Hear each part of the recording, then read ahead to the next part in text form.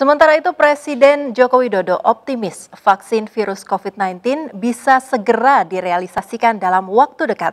Jokowi menyebut obat yang tengah ditunggu-tunggu itu siap digunakan pada akhir tahun 2020 atau awal tahun 2021.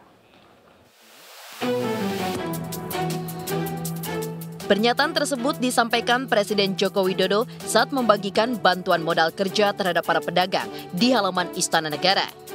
Dalam sambutannya, Presiden meminta para pengusaha mikro dan kecil untuk tetap bekerja keras dan bertahan hingga vaksin siap digunakan. Jokowi optimis vaksin COVID-19 bisa mulai disuntikan pada akhir tahun 2020 atau awal 2021. Namun Presiden mengaku tidak seluruhnya masyarakat bisa langsung mendapatkan vaksin corona karena memerlukan waktu berbulan-bulan untuk menyuntikan vaksin bagi 180 juta masyarakat Indonesia.